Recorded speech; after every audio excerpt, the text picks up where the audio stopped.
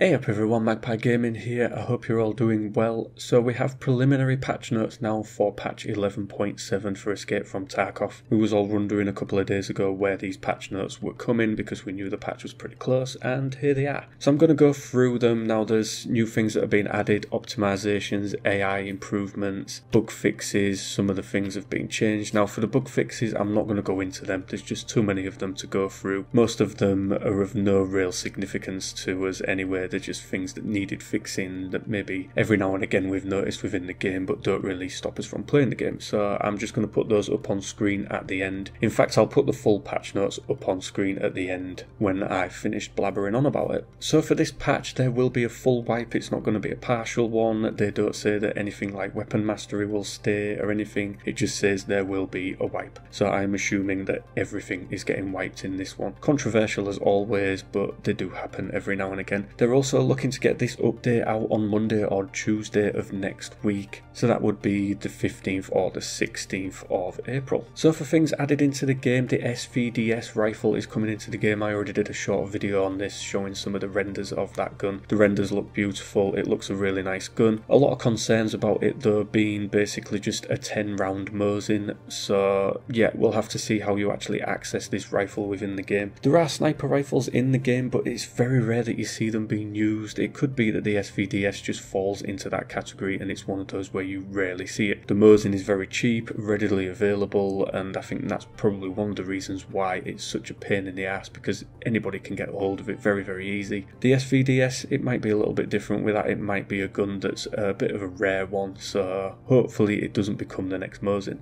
VPO 101M Vepr Hunter Carbine is coming into the game. Don't have no images of that right now. Hopefully we'll have some images of it very soon so we can get an idea of what it actually looks like. The DT MDR assault rifle is coming into the game, and I think that is it for new weapons in this one. So we've got 3 new weapons, but there are a lot of mods coming in. They say that there are new weapon parts and modifications. There are over 100 items in total. Now we don't have any actual idea of what these items are. We've got no like descriptions of them right now. Whether we will get one before the patch drops, I'm not too sure, but hopefully we might actually get some idea of what we've got coming in. They did do a quick showcase of some of the mods, and some of them you could see on the M4A1 made it look really sexy. It looked really good. But yeah, lots of new mods coming. There's been some improvements for old quests and some new mechanics added to those quests. They've also added a new condition which is find in the raid for some quests. Now it reads, it means that it will count only found on the location, spawned on location or in bots, items that you pick up and extract with or save them in a secured container. Maybe it's just because it's been a long week and I'm a little bit tired, but I can't really work out what that means. But yeah, that's in the game anyway. They've added a third USEC voice, so we've got another load of USEC voices to go at. There's new and redesigned sound when interacting with interface elements. Access to the labs is now with keycard only. Again, something that's been discussed before. It's just one of those things that happens now, but keycards will be found on the scav boss and scavs at random, and apparently you'll be able to buy them off one of the vendors for around 100,000 rubles was the price that they was looking at. They haven't given any details on what price they've settled on yet, but you've still got access to it. It's just going to cost you. There's new equipment as well. There's new body armors, rigs, helmets, visors and backpacks coming in. There is a new 9x19 AP 6.3 cartridge, and there will be round by round SKS loading. Now I don't know if that means that the SKS will just now be loaded round by round, or whether it's something that you can select. So for optimizations, they say that they've fixed many issues causing freezing and stuttering. This always seems to be the case, but it never seems to go away. Hopefully it might go less this time. We might actually see a difference in it. I'm not going to hold my breath though, because to be perfectly honest with you, I very rarely see huge changes in freezing and stuttering within the game. I think it's maybe one of those things that needs the next version of Unity to fully eradicate it. I think these are just, you know, sticky plasters that they're putting on a gaping wound, and it very rarely fixes the issue. But, you know, that might just be me being pessimistic, and they might have actually fixed them. There's been many issues causing desync that have been fixed also. They've also optimized Customs and Interchange further. Interchange was one that seems to have suffered just recently from a lot of stuttering and pauses within the gameplay, so hopefully that's been eradicated now. They've also done optimizations of the rain, and they've done optimizations of AI behavior algorithms, and there's been some improvements made to the AI as well. These basically center around bots getting stuck on things and not behaving as they should do. Seen this quite a lot recently on labs where bots are getting stuck in doors or walking backwards through doors, not acting like they should do. So hopefully they've been fixed now. And then for things changed within the game, there's a couple of interesting ones, and I'm not going to go through the full list, but I'll go through some of them. So one of them is increased recoil of all weapons, average of 30%. Now that doesn't sound good. That sounds like it's going to be something where you're going to have to really modify your weapon now to bring the recoil down to what we're used to right now. And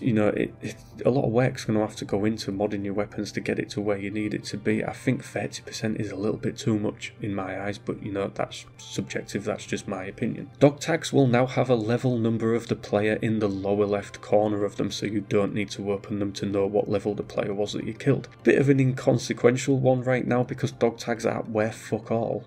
Before you knew if you killed a level 40 or above player, you were in for a fairly decent payout from that. Now you're looking at maybe 7,000 rubles. They're not really worth collecting anymore. Why they changed them and why they did that, I have no idea, but they made dog tags pretty much worthless. So, but yeah, they'll now have a level number in the bottom left hand corner. They've added the ability to get up when reloading from prone. They've updated mechanics quests, so there'll be new mods and changes that have been brought into the game that require his quests to be slightly updated. So I would assume that those are all the gunsmith quests. There'll be changes to the things that you've got to find in those. So for all those people out there that have got videos out helping people do the gunsmith quests, you might need to change those now. They've increased the chance of fractures from bullets, as if it wasn't bad enough already. They've increased the chance of getting them now. They have also increased the damage to armor and helmets, which again is another one that I don't really understand. It's already very easy to be killed quite quickly by various weapons within the game, some more than others obviously, but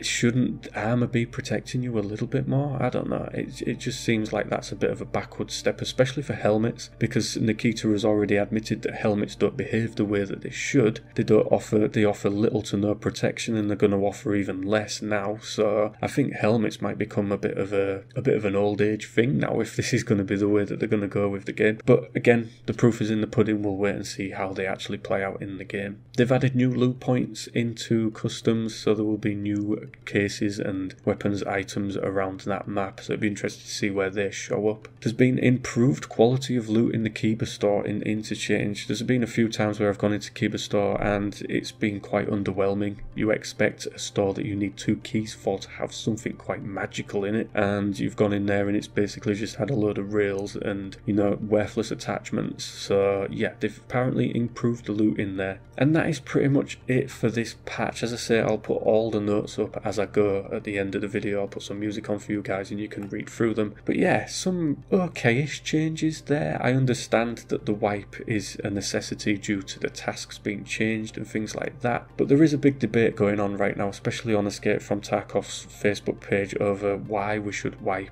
for what is quite a minor update, to be fair. Yes, there's new weapons, there's new quests, new mods, but in the grand scheme of things, it's not changing anything massively, so I don't understand really why they have to do a full wipe. I'm sure that they could have maybe done a partial one, they could have maybe left some of our stats in place and things like that, but I'm sure that those guys at Battlestate have a very, very good reason for doing it, so I will go along with it. And yeah, we'll see how this patch pans out. I'm looking forward to trying out the new mods, especially for the M4, because that's one of my favourite weapons in the game, and we'll see how this one goes. As I say, these are preliminary patch notes, so there will be full patch notes that will accompany the patch early next week. Whatever changes are made in those, I will do an updated video so that you guys are up to date on that. I would think that because we're getting prelim patch notes now and the full patch notes will be out in a few days time, that not too much will change. It could be that a few things get tweaked and changed before they go in. Obviously putting down 30% increase in recoil has got everybody's talking about it, so it could be that they decide to lower that, they get a bit of community feedback and maybe lower it. So things like that could change, but I don't see any big changes happening from now until then. And that is pretty much it, folks. Hopefully you enjoy the music that I put on, and you can have a full read through the patch notes. I will of course put a link in the description down below so that you can go and read those on Reddit if you so wish. And yeah, as always, ladies and gentlemen, thank you very much for watching and listening. Don't forget to like, share and subscribe, and I will catch you in the next one.